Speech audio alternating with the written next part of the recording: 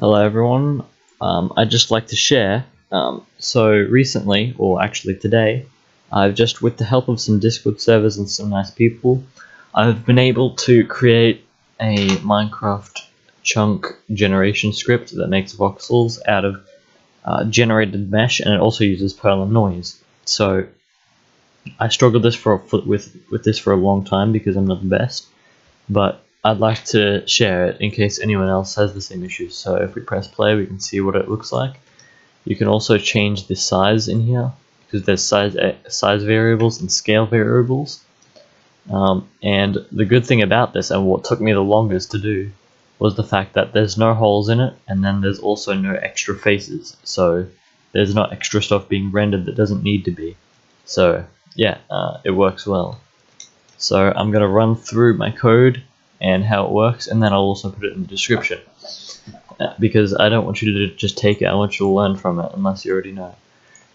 So these are all just the definitions for stuff that needs to go in. If you want to generate a mesh, you need to make a vertices array or list, triangles array or list, and then UVs.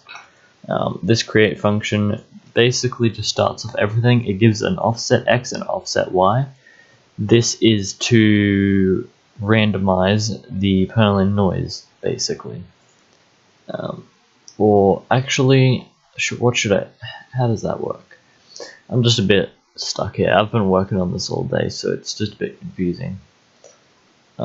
Yeah, so it's two-dimensional Perl and noise, so it basically randomizes it.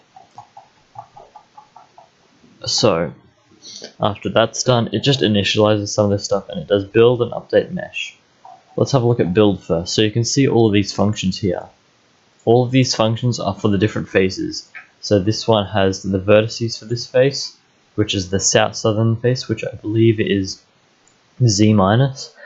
It adds the triangles, and it has the UVs, and then it also increments these two arrays because you need to keep track of the amount of verts.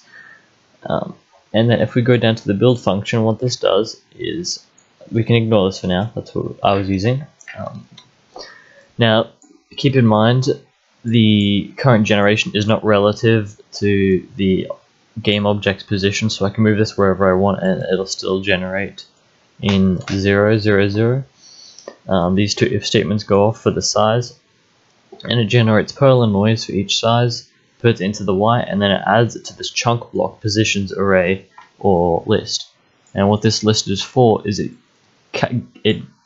basically contains all of the positions where all the blocks are going to be, and then once it gets all of the chunk block positions, so it knows where everything's going to be, it builds the terrain.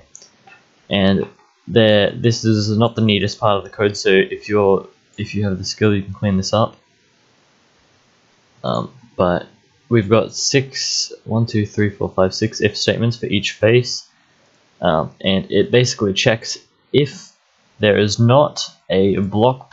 If there is not a block, if there is not a block, is plus 1z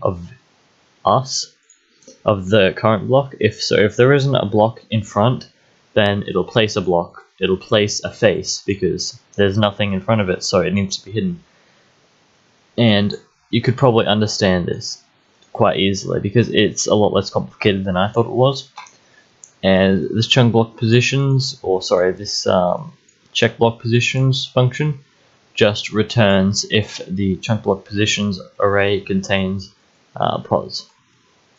And that's pretty much how this whole chunk generation thing works. I've taken quite a while to learn this, so I'm quite proud of myself, and the generation looks quite good to me, so I'm happy to share this with you guys. So I'll see you guys later. I'll put this in the description. I forgot to mention that when you want to use the script, you can make a game object, an empty one, and all it needs to work is some variables. So this is a good size if you ask me, it's a good scale if you ask me.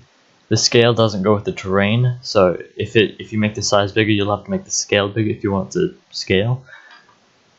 You add a mesh renderer with a material, if you like, and then a mesh filter, and of course the transform.